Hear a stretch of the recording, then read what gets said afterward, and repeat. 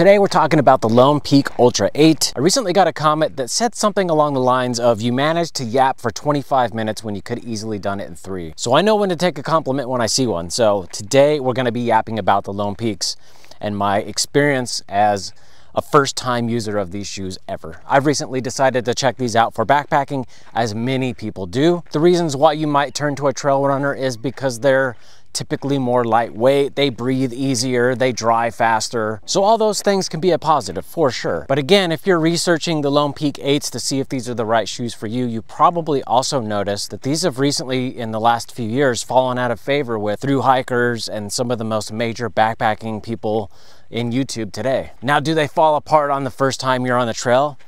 Some people claim so. There are some people that have actually said that these shoes will just fall apart on them right away. But if you're someone like me that's just barely getting into backpacking, you do a lot of hiking, but you're really new to backpacking and you're trying to find the right thing for you, I would say try and look past the noise a little bit and ask yourself what's good enough for you. Is it 100 miles? Is it 500 miles? Is it 1,000 miles? What kind of hiking or backpacking do you plan on doing? Are these going to be your primary backpacking and hiking shoes? For me personally, I would say that because someone didn't get through a thru hike all the way without these things falling apart on them, I don't know if that means that they suck. So figure out what it is you're looking for. What is good enough? How many miles are you expecting to get out of your shoes versus how much they cost?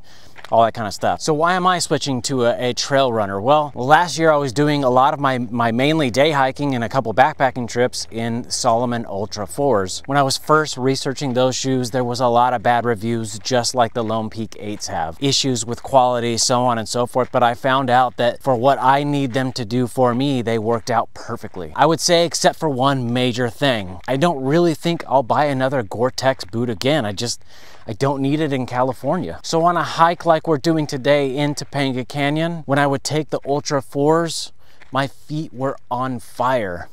I just realized I say Ultra and Altra pretty similar, so sorry if that confuses people. The Salomon Ultra 4s were just running way too hot. So I needed a trail runner that was gonna allow my feet to breathe, and I really think that these do the trick. As you can tell, I'm sweating.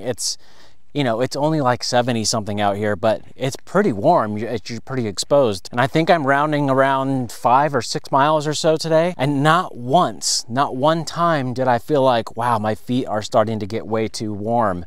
And I would always feel that with the Gore-Tex boots. So that's one major reason why I decided to go with trail runners. I would say the other close two are, they're gonna be a little bit lighter and they're gonna dry quicker. So for most of the situations that I'm gonna find myself in with stream crossings and warm temperatures in California, I think trail runners are gonna be the right direction for me. If you follow the channel, you know that a few weeks ago I was trying out the Olympus 5 from Altra. And while those are super, super comfortable, I don't see myself wearing those for anything more than just really localized, really firm ground. They just don't seem to be flexible enough. I only took them on one hike, but my first impressions are that's not what I'm gonna take out into the backcountry. I don't see it happening. With the Olympus 5s, they just seem to be a little bit too much cushion, a little too stiff. The Lone Peak 8 seems to be just about where I need it with the cushion and with the flexibility. I'm actually really, really surprised and impressed with how flexible these shoes are. One thing that they managed to get right on these shoes for sure is the amount of shoelace that you have available to tie. There's a lot of space on each side of the shoe for some air to get in and out. One of the things that I do have to ding these shoes for is the lack of a Vibram sole. I really don't want to buy stuff without a Vibram sole, but I wanted to try these out so bad. With the Lone Peak 8, you have something called the Max Trax Trail Claw. Overall, I think the tread is going to be fine, but it's not a Vibram sole, so I don't know how long this is going to stay sticky. I'm really digging the fabric that wraps around this. Altra calls this a ripstop mesh. Feels very comfortable. It feels a little plasticky to the touch, but it's very flexible at the same time. So I have confidence that this is gonna last a while, that this is gonna be durable, it's gonna serve me well. I won't be putting these through a PCT or anything like that. So one thing I can tell that I'm gonna need to do for sure is I'm gonna need to get some gaiters for these. I was hoping that it wouldn't end up being the case, but I still got stuff inside my socks and inside the shoes. And if I'm gonna be on a multi-day backpacking trip, I don't want the inside of my shoes getting dirty. So I'm gonna go ahead and get gaiters for these. On the test video of the Olympus 5s, people really seemed to like that I was using trail runners for bouldering and climbing rocks. So I didn't leave it out of the experiment this time. I went running up and down these rocks just to kind of check and see how sticky they are, how responsive they are. I wanted to look at the bottom of the soles and just kind of see what it was doing to them, just get an idea, get a sense for how durable are these soles in a rocking condition. I find myself around rocks a lot, so it's important to me that they're sticky around rocks. They're not rock climbing shoes, but they're part of the terrain that I find myself in a lot. So I've got some permit requests in the mail for San Jacinto sometime in June. There's a little bit of spotty snow, you know, above 9,000 feet right now, but for the most part, it's gonna be heating up, it's gonna be warming up, and I just didn't wanna take my Salomon Ultra 4s out there. So before I went back to San Jacinto for that backpacking trip that I've been thinking about for so long, I wanted to find the right pair of shoes for me. After testing out the Olympus 5s, and now today testing out the Lone Peak 8s, I think I have my decision for sure. Two things I would say. I'm definitely gonna change the inserts out for some performance inserts. Those kind that are cork and you put them in the oven for a little while and then you put your feet on them and they kind of take the shape of your foot.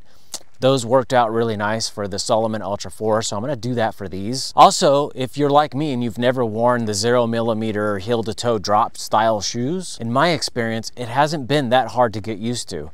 When I wore the Olympus 5s and I was doing a lot of bouldering and stuff like that, and I had no issues. I didn't have a pain in my Achilles. I didn't even really notice that I was walking any differently. For these, I can definitely tell that I'm walking a little bit differently. I think because I don't have such an extra amount of cushion. I can feel my heel wanting to lift off the ground a lot faster than where the shoe is lying, if that makes sense. Like I can feel that my heel is much lower and wants to travel much farther, but can't because I'm a little closer to the ground. I don't know if that makes sense, but it's kind of how it feels to me. But it's not painful. It's not causing me irritation while I'm hiking. It's not taking my mind off the scenery and kind of what I'm thinking about. So if you're hesitant to give them a shot because it may sound too uncomfortable or too big of a change, give it a shot, do a short hike. I bet you're probably gonna be fine. So for the Ultra Olympus 5s, I don't know. For the Lone Peak 8s, I definitely feel so far comfortable with taking these out in the backcountry. I think they're gonna do just fine. Again, if you're a new backpacker or a new hiker and you're wanting to get some trail runners and you're a little put off by all of the videos that are trashing the quality of these shoes, of course, those are real experiences, but ask yourself what you plan on putting your shoes through. What are the miles? What are the conditions? What are the elements? If you're not trying to crush a through hike and you're just doing a couple overnights somewhere, I bet you these shoes are gonna work out just fine for you. If you're in warmer climates, I would definitely recommend trying something out like trail runners before you go to a boot. These feel like they were broken in for me right out of the box. They're so comfortable. And in 4 or 5 weeks, I'm gonna take them up into San Jacinto. I'm gonna check out that peak because I missed it last time and I'll let you guys know how it goes. Anyways, that's it. Thank you guys for watching and I'll see you guys next time.